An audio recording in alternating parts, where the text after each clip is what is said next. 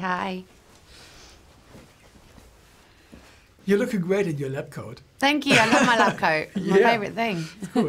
Dr. Scodelario. Yeah. You already were wrong. Okay, how did I pronounce your name right? Yes, you did. You pronounced it perfectly. Scodelario. Well yeah. Okay. Very good. Because I would say it would be in the original like Kaya Scodelario, because it sounds like an Italian name. It's Italian, yes. My mum's Brazilian, and it's her surname, but her ancestors are Italian. Mille baci. Yes. Okay, just a few questions about the making of the movie. So what was your hardest day on set? Hardest day on set was probably the last kind of night shoot that we did. We shot from 4 p.m. until 8 a.m.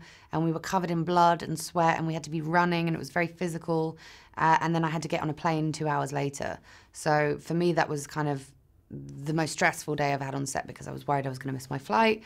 I was worried about breaking my leg. I was worried about, you know, everything happening. But it's actually my favorite part in the movie. So I'm really glad we did it. And your funniest moment on set?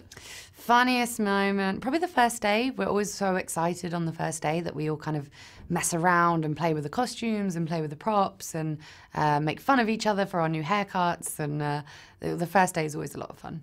I love collecting props. So did you maybe are allowed to take a piece of it at home? I just thought I should have taken the lab coat home, but I didn't. I took the other coat. I took her kind of very cool leather camel coat that I fell in love with, so I stole it. And now you wear it? Yes, now I wear it. Okay. And your maybe weirdest moment on set? Weirdest for me?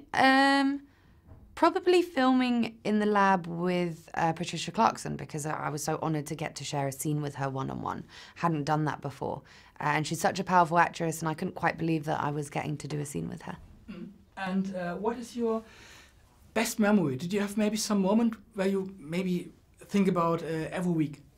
Probably the very end where we said goodbye to each other and gave each other rep presents because we've never done rep presents before because we always see each other again. But for this one, we all kind of wanted to give each other a little memory of our time in Africa. And that was very special. It's a great trilogy, so how has it changed your life? It's changed a lot. You know, it's given us so many opportunities and we've managed to touch so many fans across the world. And that's really special and amazing. And I'm so glad that so many people have got to enjoy it for 5 years now. Your best memory with a fan, maybe some nice love letters or anything else? I've never had a love letter. I did have a girl ask me to sign her arm and then she came back the next day and she tattooed it. And I was like, if you told me you were going to do that, I would have written it much nicer. And it got infected. So I just kind of feel bad. But she still seems happy about it. So, yeah. Great. And if there would maybe some kind of prequel, I think they are thinking about it because of the new book. So would you be on board?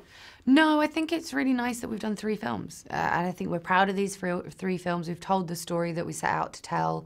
I also don't think anyone would believe that we're 14 anymore. So maybe it's time to let a new generation take over, which could be quite nice.